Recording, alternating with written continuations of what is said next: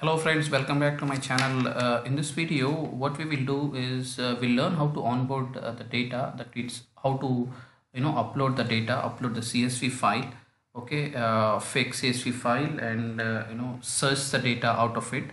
What are the parameters that we will be following, and how do you write queries? How do you add the commands to search the data? And we will also see how to create nice, beautiful dashboard using all these data and the commands that we will be using. All right, so let's start, friends. All right, so this is the home page of Splunk. So what we do first is we will try and add the data to it. Add data, that is actually you can just click on this add data and you can upload the file.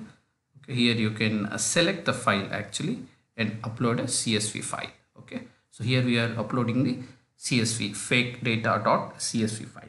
All right, so we upload this file and okay, now in the source type, okay, we have it, we will not give any update. We don't change anything out here.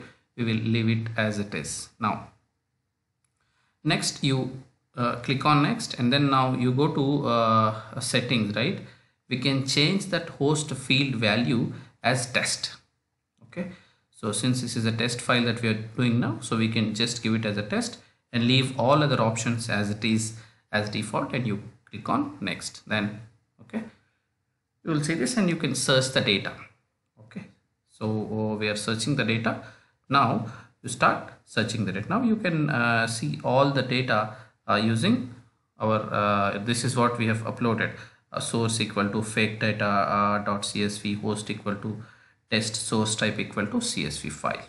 Okay, this is the file which we have uploaded, and you can see this file searching the data. Now what are the Splunk default fields we have? You can see here, right? These are the default fields of Splunk: host, source type. This is actually one of the interview questions. What are the Splunk default fields? Okay, so you can say host, source type. Now you can view default any event by clicking on that the mark which is given here. Okay, so where you have all the fields, okay, time, events, etc. right? So this is just for your information. You can search the data. You can use this host, you have source type. All these are the event actions of Splunk. Okay, so apart from this, you also have time, a default, and you can see here, right? So you can have an app name, you can create an app, email, IP address, status you will have. So you will have a timestamp also, timestamp as well for this particular field. Okay, so all these details will be pulling out as per the data which we will be giving. You can see the status also of the particular data, and these are the other interesting fields of Splunk. All right, you have status, status 2, Splunk server, timestamp in something. You will be giving the time as per your requirement, right? So that is a timestamp. And you see whenever you can check every component out here, just for your understanding. You can check, if you see here, two values, 48%, 95 number of events which are showing here. Okay, if you look at this particular one, unable to establish connection, you have all these the other fields which are given. Okay, now we'll try and write some command here to get the values in the dashboard. All right, so you can give table. Okay, table, you are giving that particular app name, right? So a table app underscore that email, app underscore name, email, IP address, status message. Okay, so we are trying this command now to search the data. Okay, now click on search. You see a nice beautiful table for us.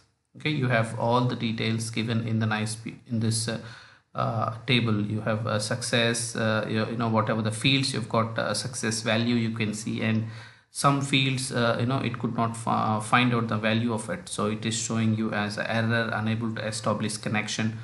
And there are a couple of fields which are not able to establish the connection. Okay, now we can see a nice beautiful table here, and after that now click on visualization tab. Okay, now we will click on visualization tab. Here we do not see any data in visualizations. Okay, so let me just show you that as well. So once we click on visualizations, you don't see any data out here. Okay, now what we do is from the data we have in search bar, right, compare number of errors to number of success. Okay, so since we don't see anything here, what we do is now what we do is from the data we have in search bar, okay, compare number of errors to the number of successful events. Okay, to do that what we do is Splunk starts command. Okay, so the starts command is here. To do that we will be using this particular command.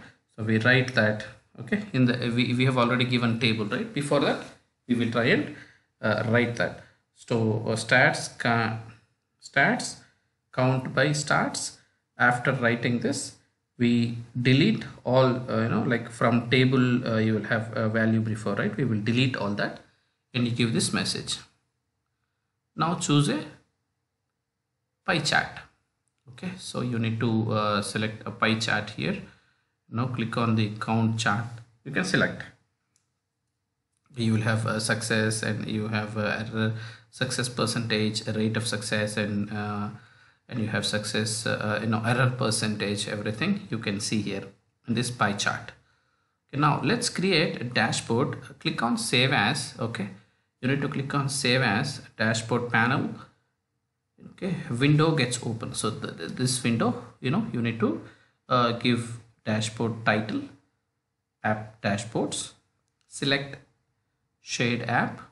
Okay, and panel type will give success and errors. Click on save. All right, now create another visualization to add to our dashboard.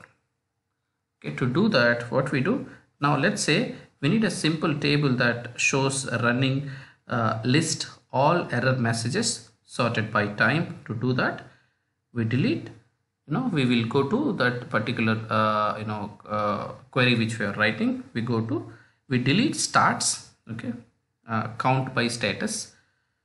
Okay, once deleted, now we type status equal to error. Okay, then click on search. Okay, now notice 982 events out of almost 2000, because half of these events are errors.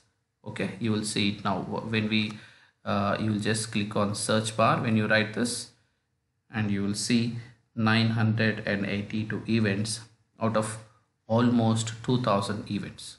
Okay, so that is because of the new search query which we have written in this particular field.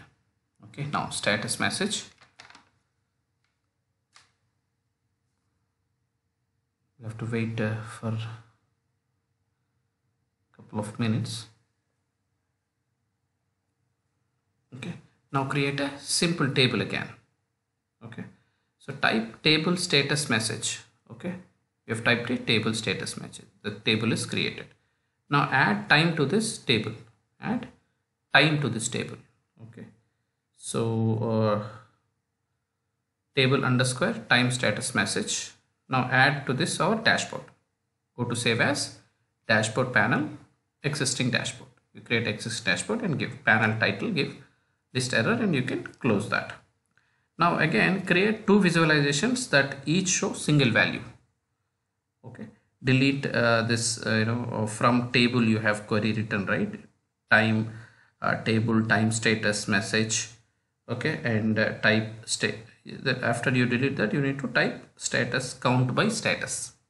Okay, count by status. Now click on pie chart and click on single value. Now type a table count. Okay, single value, and after that you need to type a table count.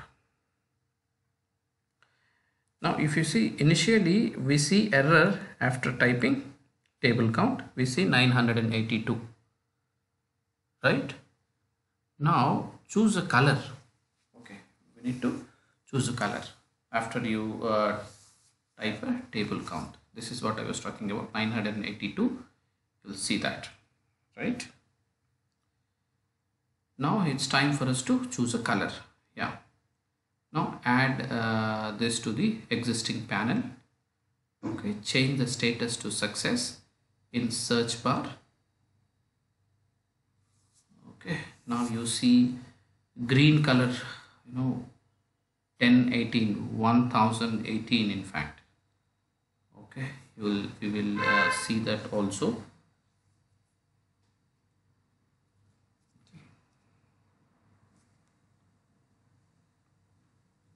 Number I was talking about, when you add this for the new dashboard, you will see the number which is different than to this particular search. Here we have 982, now it is 1118, 1018 I said.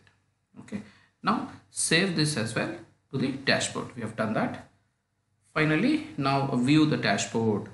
You can see 982 rows and 1000 you will see once you save this dashboard. Okay, so this is where it is, and you can arrange it and you can actually assemble it the way you want. Okay, it is up to you how do you want it. So let me try doing it again, so that it will give you a nice look. Okay, so there you go. So this is how you can arrange as per your requirement. Okay, so yes.